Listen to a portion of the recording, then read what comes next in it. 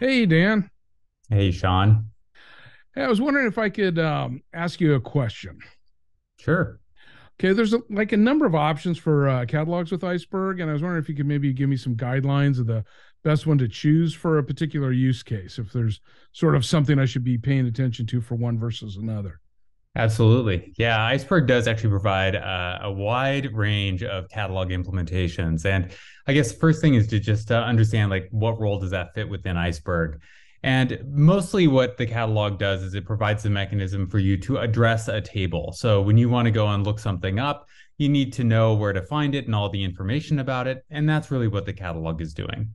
So if you look at Iceberg, there's actually about a half dozen implementations available, including Hive catalog, Hadoop catalog, Glue catalog, Dynamo catalog, and the new REST catalog. And you may be wondering, well, with all these options, you know, which one should I pick? Yeah. And a big determining factor may be some of your ecosystem. So if you already have like a Hive meta store and you've got a Hive setup and you're just kind of exploring like how do we bring Iceberg into our infrastructure, Mm. Hive catalog might fit in very well because it allows you to work with the Hive catalog alongside Hive tables.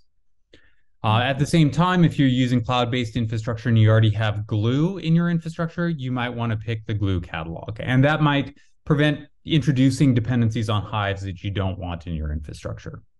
Okay. The main thing, though, is more about like where the direction of the project is going, which is largely focused on the REST catalog implementation. So Oh. the REST catalog is different than the other catalogs because it's providing a spec-based interface to addressing tables and interacting with Iceberg metadata. Hmm. The value in doing that is that you can actually bring different languages. You don't have to worry about, separate implementations of Python or Java or, if there's a Rust implementation out there, all behaving differently in terms of how they interact with that backend catalog. Yeah. The REST catalog actually provides a nice specification for how you interact with metadata and allows the server to maintain consistency of that metadata so that you don't have any problems interfacing between different languages, different projects, different technologies. Oh, brilliant. Yep. The best part of this, of course, is that they can actually all sit alongside each other in most engines. So if you're using Spark or Flink, you can register multiple catalogs side by side and use them all together with the same queries, the same, streaming jobs, things like that. Hmm.